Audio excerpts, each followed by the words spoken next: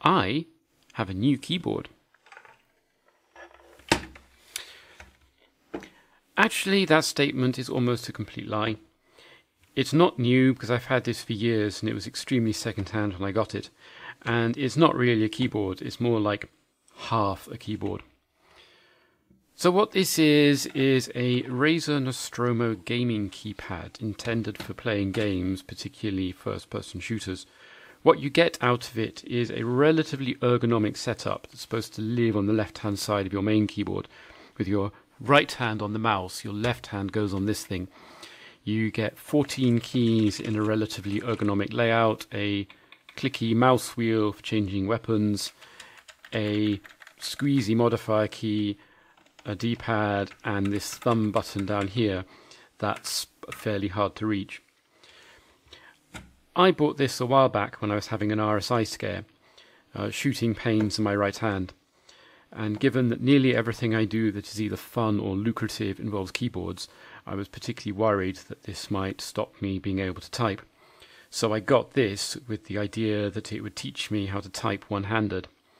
I'd be able to leave the right hand on the mouse, like you do for gaming, and just type on the gaming keypad on the left.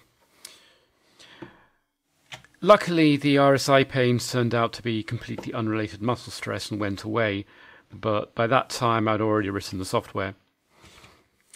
So I'm going to talk about this a bit because it's quite interesting. You may notice that this keyboard has rather fewer keys than a normal keyboard. So given there's only 14 main buttons, how are you going to type 26 different letters?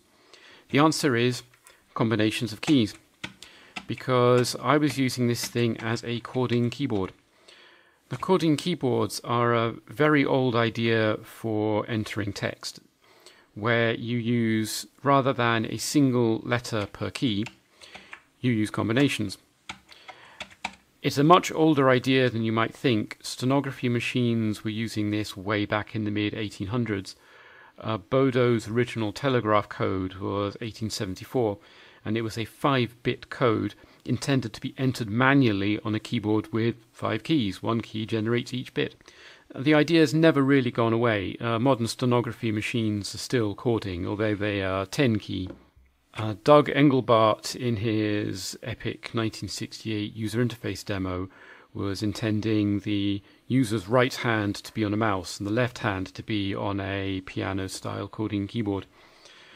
People try and bring the idea back every now and again in modern forms. It never really gets anywhere, I suspect because the big problem with chording keyboards is they are epically hard to learn, as I will demonstrate later. So I first encountered chording keyboards with the BBC Micro in the 1980s, where there were adverts for the Quinky, also known as the Micro Writer, which was a chording keyboard device for the thing. I think they sold about 3.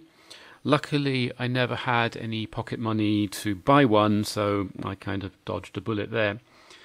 But it stuck in my mind. So on comes the RSI scare. I thought about chording keyboards. Buying a real one is stupidly expensive because the modern ones are incredibly specialist and produced in small numbers, but these things are cheap, particularly if you buy them as second-hand as I did. And it's just a USB keyboard, well, USB keyboard and mouse. So writing some software to turn this into a chording keyboard was really easy. It's only about 700-800 lines of C. And that took me about 3 days. Sadly, learning how to type on the thing was a rather different matter. But let me plug the thing in and set it up, and I will show you how it works. So here it is, all set up, plugged in and ready to go. Sorry about the reflections in the screen. My little laptop has got this incredibly shiny screen, and as a result you have an excellent view of my microphone stand. I hope you enjoy it. So I decided to call my software Narcissus, because if Razer called this thing the Nostromo because it's full of aliens and will eventually explode, I decided that what you really want when faced with a Nostromo is a Narcissus, so here we are. It's a simple C program with about 800 lines of code. It took me a few days to write. It is currently running in the background. What it does is it looks specifically for this USB keyboard and then translates the keystrokes into X events. So I can type and stuff shows up. And I can type combinations and stuff shows up. Like so.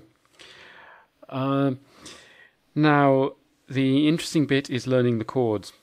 So I also wrote a tutor program called NARTutor. So let's just start that at level 1, shall we? So what this is doing is it's telling me that it wants me to learn a single key combination, which is E. In order to type an E, I press button 3, like so. And then I press 4 and 8 for a return. Now, the way I set up the combinations, and I made the chording pattern myself, it needs some work. I didn't know about Bordeaux code when I made this, or I would probably have used that.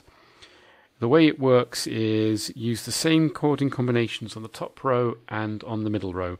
On the top row, you get lowercase letters. On the middle row, you get uppercase letters, and it is as simple as that.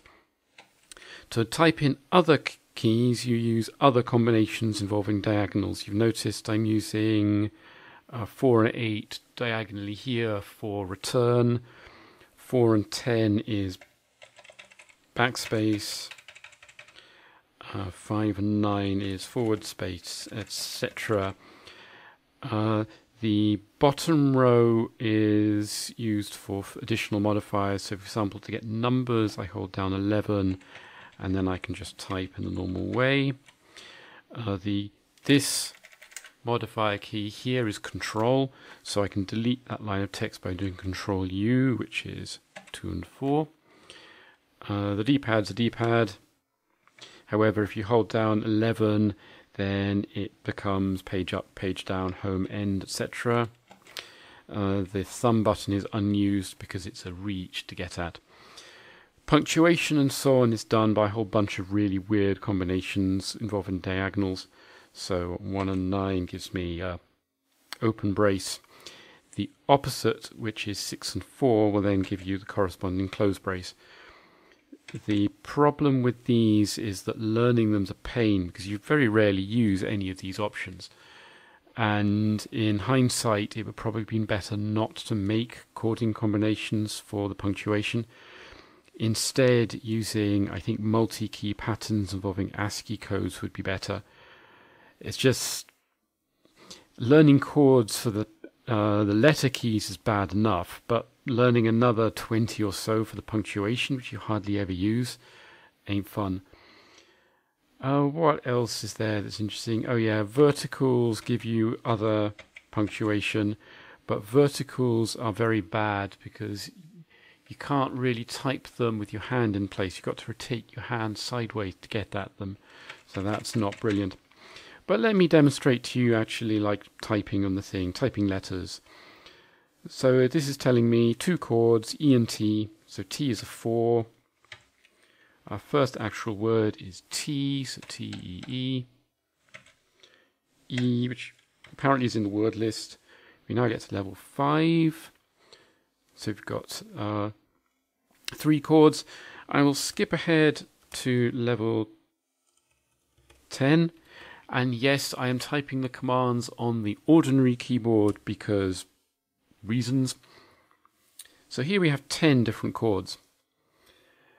And yeah, so T, S is these 2, A and R, trio, T, R, I, O. The return's bad. I picked 4 and 8, so it's actually this rather awkward movement like that. I should have actually picked 3 and 9 because that's much easier to get at, and you type a lot of returns. I think I was expecting you to use 4 and 8, these 2 fingers, but I kind of don't. So try, dare, and like so, T-R-E-A-D-S, T-R-E-A-D, T-O-R-S, T-O-O-T, H, no, H-I-E-R. You get the idea. T-I-E-D. Move down one, so you get T-I-D-I-N-E-S-S.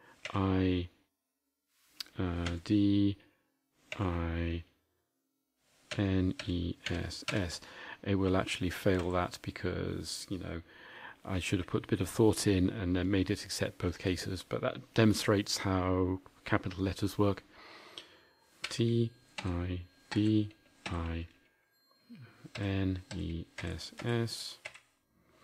T-I-D-E-S,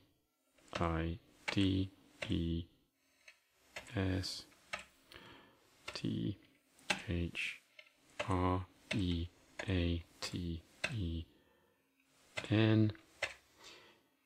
So, yeah, that works fine.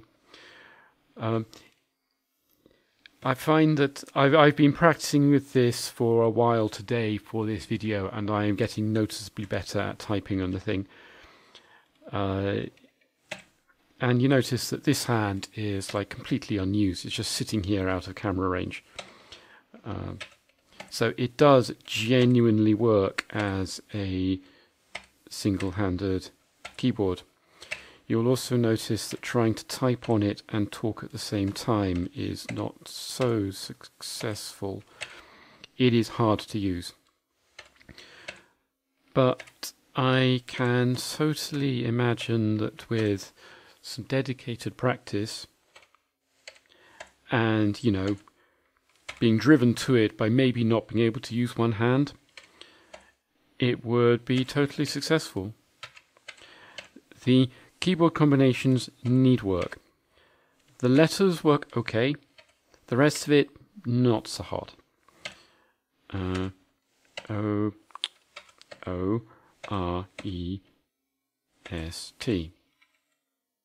That's the wrong word. Stored.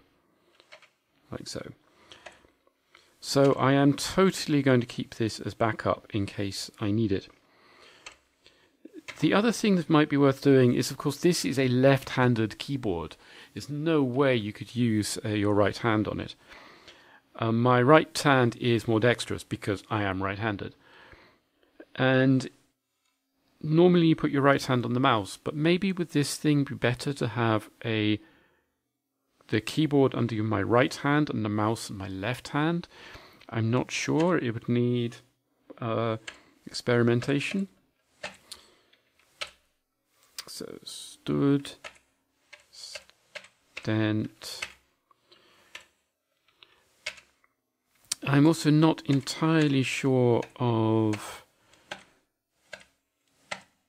how good it is ergonomically, given this hand is not moving, it's doing lots of up and downs. But it is at least a very different pattern of movement than I normally get with a keyboard. I'm a self-taught programmer typist, so I do touch type, but I don't use any standard scheme. My hands move around the keyboard all the time. I can't use ergonomic keyboards because I tend to type letters on the wrong side of the keyboard with my hands. This does keep my hands moving, which is good strain-wise. And of course, with this thing, the whole point is you don't get any of it. The software is completely generic. It uses X input APIs to access the keyboard here. This presents itself as a USB keyboard and mouse, the mouse being the scroll wheel. So the Narcissus software will work on any USB or probably other keyboard. you do need a certain amount of rollover to make the chords work, but it should adapt to pretty much anything. And in fact, having the left side of a normal keyboard under your hand is reasonably comfortable. So it's all open source on GitHub. There's a link in the description below. If anyone's interested, get in touch.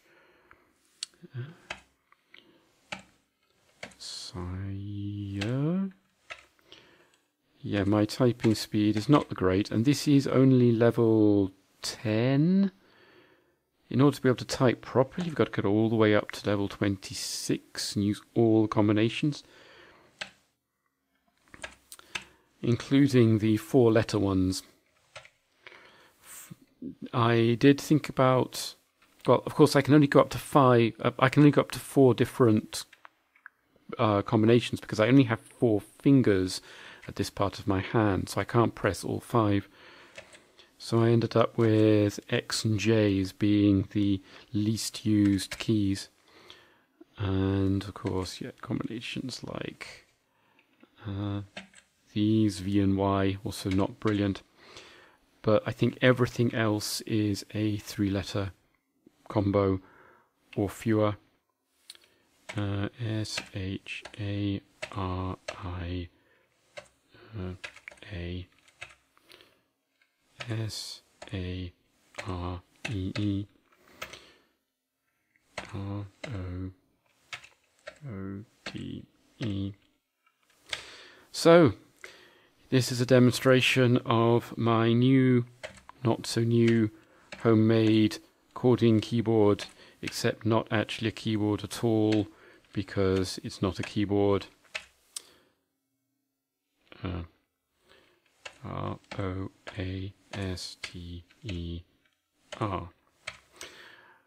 I hope you enjoyed it. If you're interested, if you've used a chording keyboard before, if you want to use this, post a comment, let me know what you think. And I think I will just sit here and practice on this thing for a bit. R-O-A-T. Very, very exciting. I will say that working through this word list, I have found some words I never knew before. Anyway, hope you enjoyed this video. Let me know what you think.